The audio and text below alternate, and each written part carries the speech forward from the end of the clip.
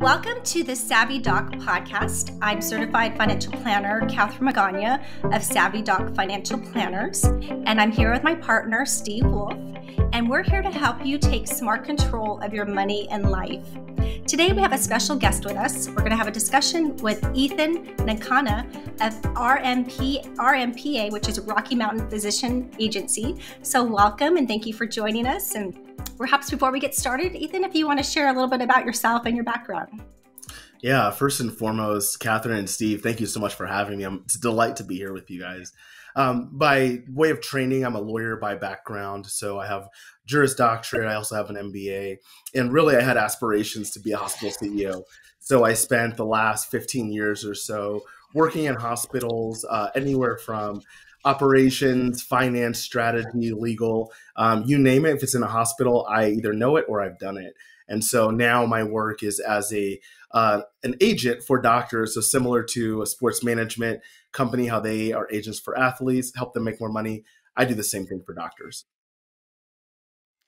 Great. And so tell us a little bit more like how you work with physicians and doctors.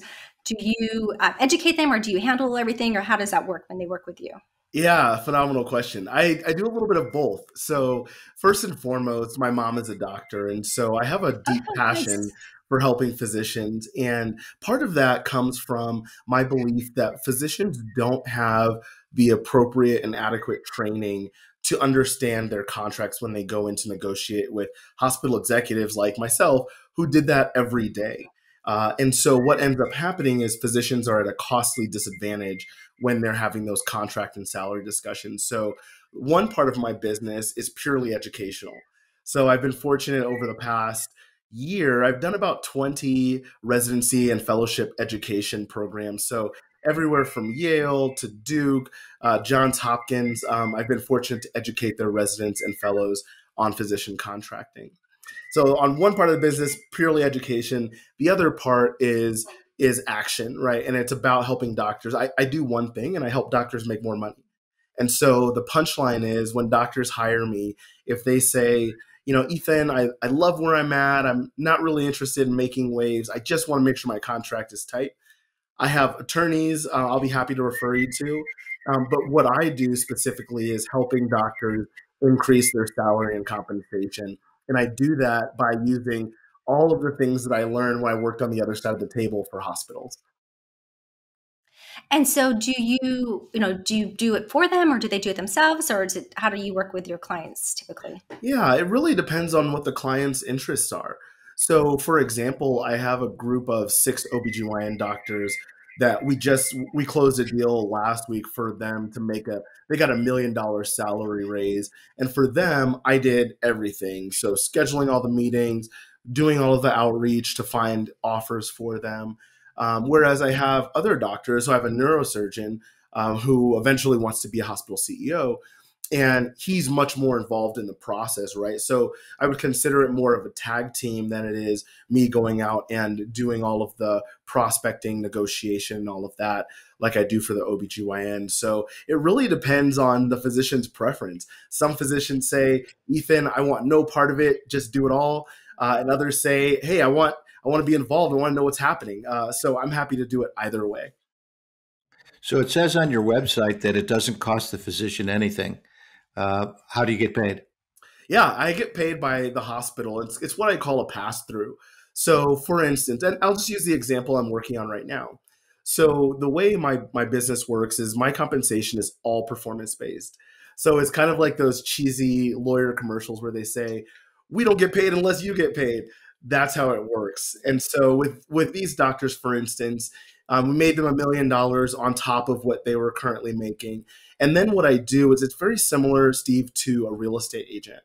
So a person who's selling their house may say, well, I don't want to pay the agency fee or the commission. So what the real estate agent might do is increase the price, the listing price of the home to account for their fee. So I do a very similar thing. So for my doctors, when we close a deal, I negotiate RMPA's fee into their deal. So physicians will get usually it's called a signing bonus, starting bonus, retention bonus, but I'll negotiate compensation of their contract, and they'll use a portion of that to pay RMPA. So to use easy numbers, if a doctor got a $100,000 contract, and then let's say my fee was $5,000, I would negotiate a signing bonus of say $20,000, and the hospital would pay the doctor. Then the doctor would use that 5,000 from the 20 to pay RMPA. So purely off of performance. Is there a certain percentage that you get, or it's different for each doctor? Yeah, there's typically a pretty standard percentage. For individual doctors, it's 10% on their new contracts, and for groups of doctors or for larger than one, it's 15% on the whole contract. So are your clients or physician, are they usually private practice, or is it mixed, or what kind of doctors do you serve? Yeah, great question, Catherine. So it's actually a mix. I tend to work mostly with employed doctors. So doctors who, like you or I, and maybe in previous lives where we had W-2 income and we had a boss. Most doctors work, about 70% of doctors work in that environment. And so those are the doctors I tend to see most often who say, would you review a contract for me? Would you help me find a new employer? But I also work with private practice. So I'm working with one private practice, considering an acquisition with a local health system. And then I just brought I just brought a physician on in New York who's looking to buy a private practice. And then we'll negotiate with hospitals in the region for hospital services for her private practice. So private practice, employed, and everything in between. There's this interesting world that I found lately, Catherine, of like private equity and management service organizations. So, employment and private equity and private practice are kind of the extremes. But there's lots of kind of other options in the middle that I've become privy to for doctors as well. Go ahead. Is there a certain group of doctors that you deal with the most, or is it any doctor? Yeah, it's really any doctors. I often get asked, especially by financial professionals like yourselves, I often get asked, well, how do I tier my prospects or my clients? Typically, the way I would look at it is your top tier are the physicians with the most leverage. So that's going to be your surgeons or groups of physicians. So it can be an individual surgeon. I have a neurosurgeon on the roster right now, as well as a trauma surgeon. So those are typically your top tier prospects because they really have leverage in the market because they make the hospital a ton of money. Secondarily, you have what I call specialists, and those are typically what you might call interventionalists or physicians who do somewhat invasive procedures, but not quite surgery. So think cath lab, radiology, emergency care, things like that. And then your third tier is your primary care family medicine. And just because those are the most common doctors that are out there, super important. But just because there's so many, there's less leverage typically in negotiations. So surgeons, specialists, and then primary care family practice. And so when should physicians start thinking about negotiations? Is it right out of med school? Or it sounds like to me from what you're sharing that potentially it's something ongoing that you're going to want to revisit, especially if you want to get paid more along the way. Yeah, your instinct is right, Catherine. So I would say first and foremost, depending on, neurosurgeons have 7-year residency, family medicine, I think is 3 to 4. And so typically in your year before you finish residency, you should be really heavy into the job search, right? Getting some offers, talking to experts, figuring out, what your number is. And then once you get your first job, that contract should be 2 to 3 years. So I just talked to a doctor today who had a first contract of 6 years.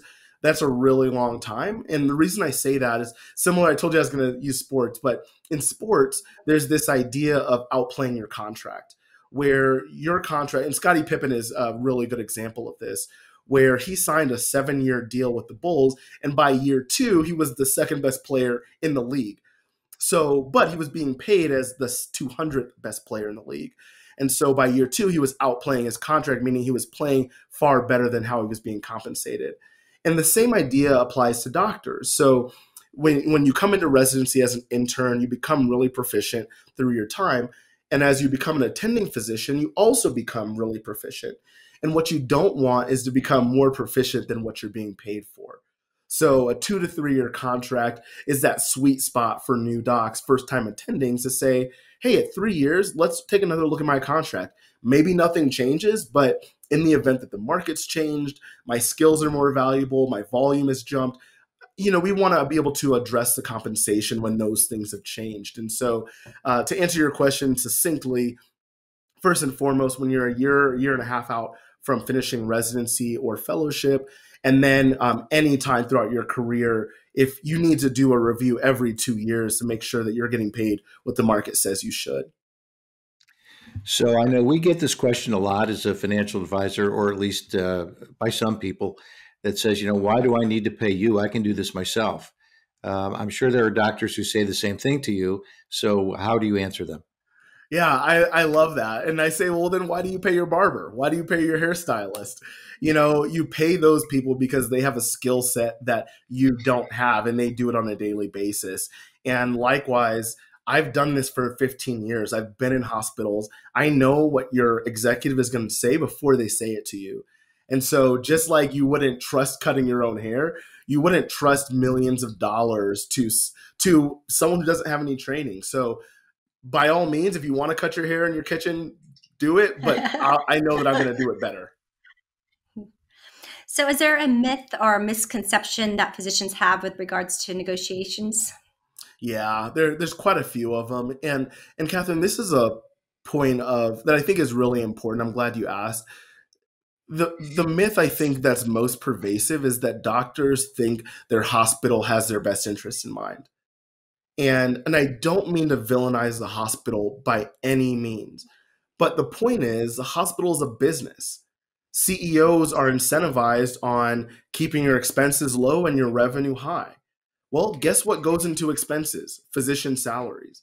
So if I'm incentivized to keep my expenses low, why would you think then that I would want Dr. Smith's salary to be $50,000 or $100,000 higher? So I think what happens is that when doctors go into the negotiation or the recruitment even, and they're getting wined and dined and they feel like, oh man, they really want me, and they get a contract and they get told, well, this is a standard contract, we can't make any changes, or the salary is what the salary is. And the doctor really hasn't done their due diligence. And if you go to any of these websites, Merritt Hawkins, Doximity, Medscape, all of these organizations provide data on physician compensation. And when physicians don't know what that data says, they often get hosed on that first contract. And then they call me for the second one and say, how do I fix this, Dr. Smith? And this actually, I got this call last week. The doctor who trained the resident, who was now in practice, was making $50,000 less than the doctor she trained. And so, that's a really good example of, one, they don't have your best interest in mind, but two, there are very substantial and well-documented disparities for women physicians and physicians of color. And so I often tell those physicians who come across my plate, like, you must negotiate your first offer. You must counter it no matter what. And the easiest way to do that is by having more than one offer.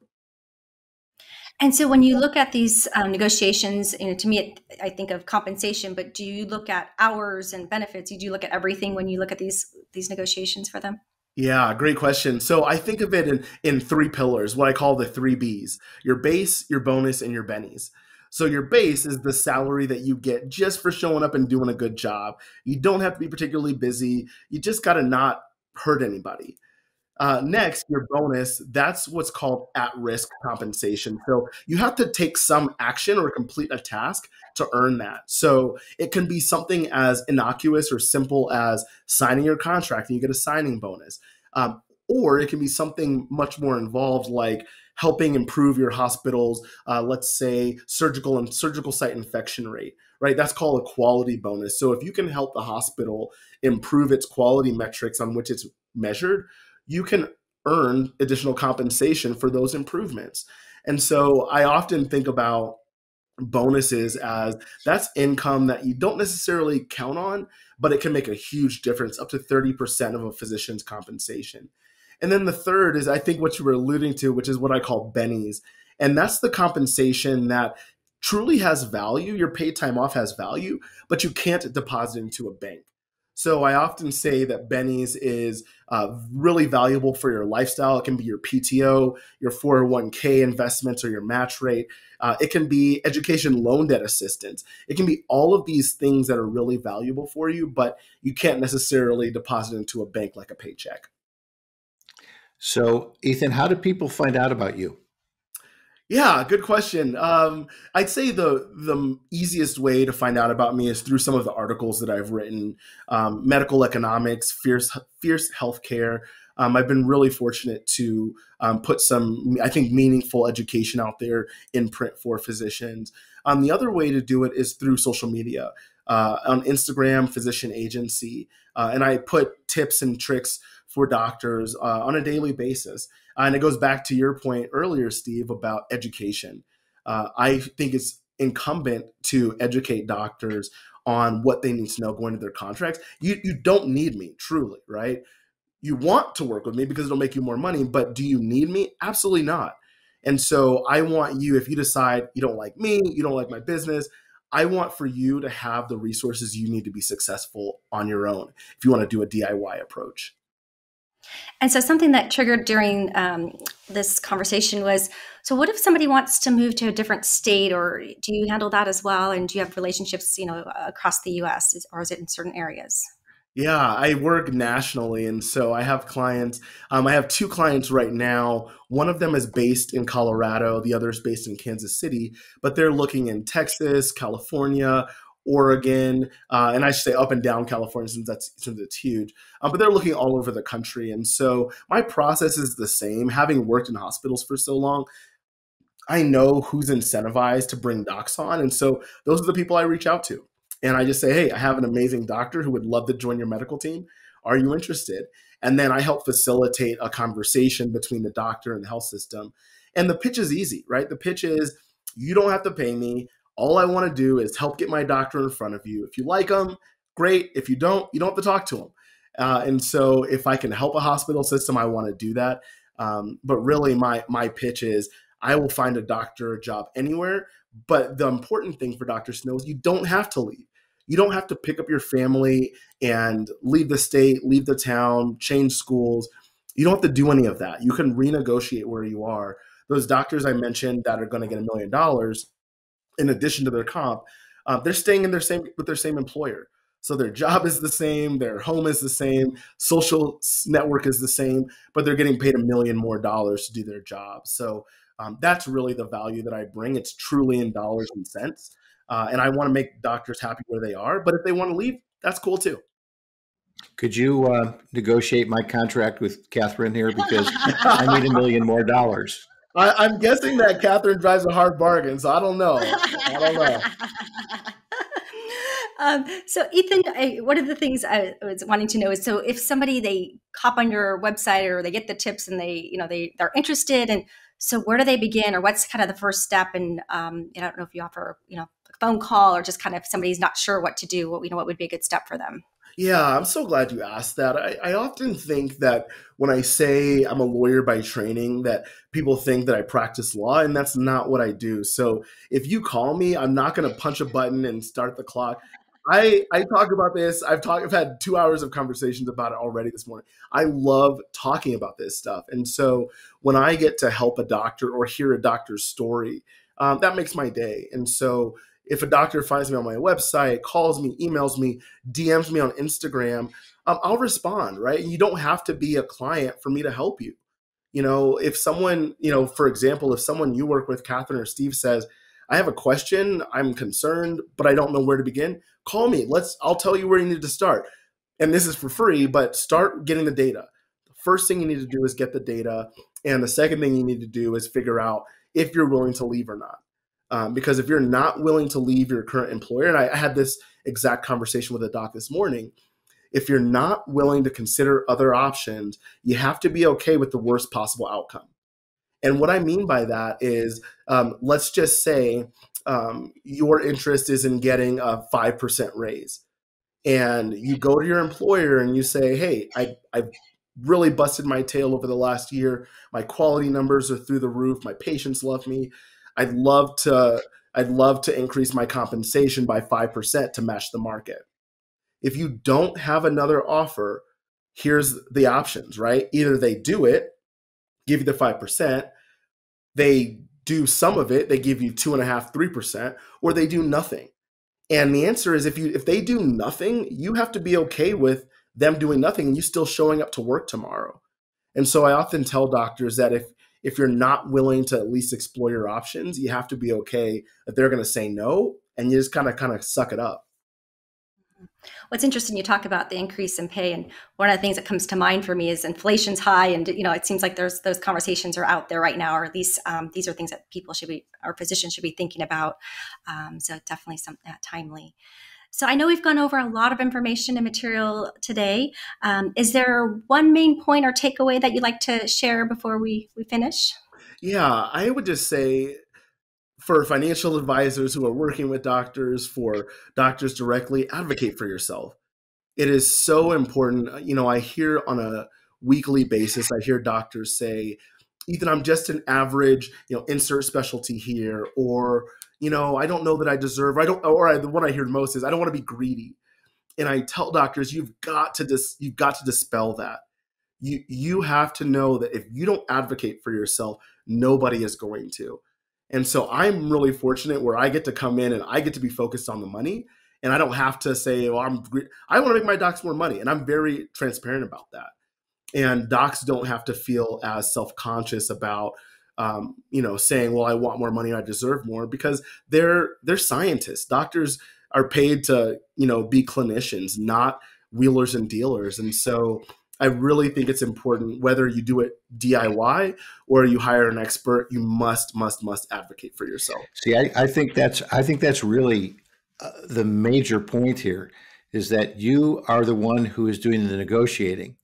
So the hospital or whoever the employer is can't really get upset with the doctor. He's not the one talking. So I think it's a great thing to do. How's business? Is it good? Yeah, it's great. So I started, Steve, in the middle of the pandemic, which wasn't so great. But the deal I was just telling you about with the OBGYNs, we just closed that last week. And that was about 8 months of generating interest about these doctors who were extremely frustrated with their current employer. And when they hired me, went out, got them a bunch of offers. And we just closed a deal where it's $1 million plus, but they're going to make $1 million more, and they're staying with their current employer. And, I'm really proud of that, because when we first started working together, they said there were two things that were most important to them, and neither of them were financial. The first was they wanted to stay with their current hospital, and the second was they wanted to stay together. And I'm pleased to say that we accomplished both of those things. The group stayed together and they stayed with their hospital, and they got paid a lot more money to do it. So things are really good these days. Well, good for you. Congratulations on your business, and I hope it continues to prosper. Yeah, thank you. And please know I'm here to support your advisors, your clients. I see such a symbiotic relationship with financial professionals, because you all are just as invested in the physician's long-term success as I am. I just don't have the skill set that you all have after the deal's closed, right? So the doctors have made all this money. Now what? And so I lean on people like you so regularly to help my doctors figure out what do they do after they make the additional money. So I'm just so glad to be able to spend a few minutes with you guys this morning.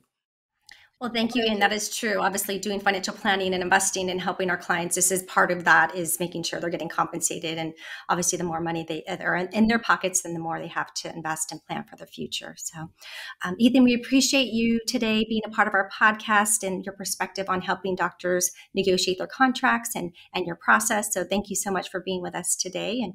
And on behalf of Savvy Doc Financial Planners, we're here to help you take smart control of your money and life. Until next time, thank you for joining us.